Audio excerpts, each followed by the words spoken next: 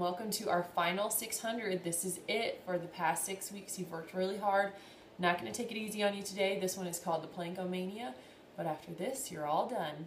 So we're going to start off in plank on our forearms. You're going to do 30 seconds with your right foot suspended, 30 seconds with your left foot suspended. You're then going to go into 20 plank up and down for 1, 2. Make sure to alternate that hand every time. Then we're going to go into 1 minute plank on the right arm only. So make sure those hips don't rotate back with that left arm. They really stay focused forward. 1 minute. Then we're going to go into 20 plank toe taps. So we're going to reach back and tap that toe. 1 equals 1. Then you've got that left arm plank for 1 minute.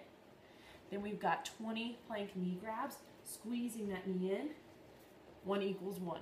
Then we've got 1 minute side plank on your right hip dips to drop for 1. 1 minute here.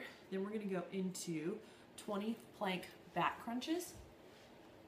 So we're going to be here in our back plank, and we're going to crunch 1, 2, 3, all the way to 20.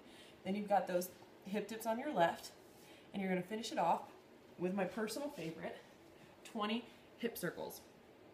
So do 10 one direction. Really make sure you lift and then drop to that plank, 10, and then 10 the other.